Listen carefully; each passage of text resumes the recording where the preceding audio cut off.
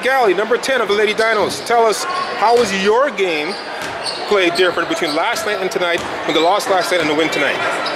Well, I'd say this weekend I didn't play my very best basketball, but I did contribut coming off the bench and really working on our game plan, trying to get it inside, trying to work on the bikes down low. So I think overall it wasn't my best basketball, but I was really happy to contribute for the team win. You contributed well for the team win. So, looking at the future, what do you expect from the Dinos? Well, this has been a crazy year in terms of our standings and the teams in our division, because some of the big teams are beating some of the other big teams. So Victoria has beaten some really big teams like Regina, and so seeing that we beat them today, it's really looking good for the future. Thank you so much, Brianna. Hope to see more of you on the floor. Thanks.